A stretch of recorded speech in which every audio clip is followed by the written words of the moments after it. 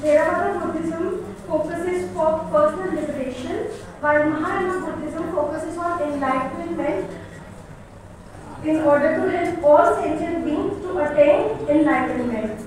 There are 10 perfections or 10 paramitas in Buddhism. So these paramitas are generosity, morality, renunciation, wisdom, energy, patience, truthfulness, determination, meditation, and knowledge.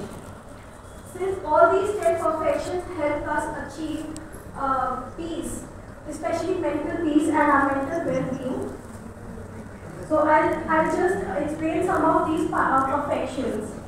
So generosity, which is also in Buddhism about dana, giving dan, whether it is to poor people, to help them or to achieve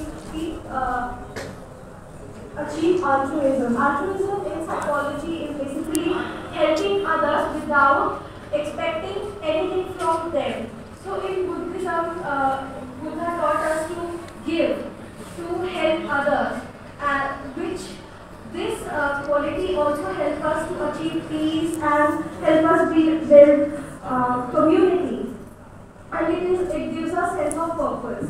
Morality, which is ethical choices we make, and it's our ethical principles and values to have our integrity with us. So these morality, we can also learn this from Panchashila, like Panati Pata, Veramani, Sikhapadam, Samadhyami, which teaches us not to kill or harm any organism.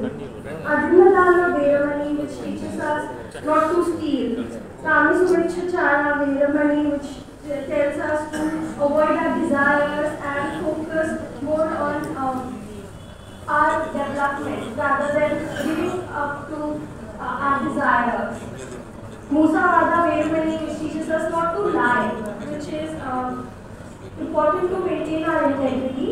Sura Veda Madhya Pramada Thana Veramani Sikhapadam Samadhyami, which teaches us not to do drugs and alcohol and to be mentally aware of situations and not come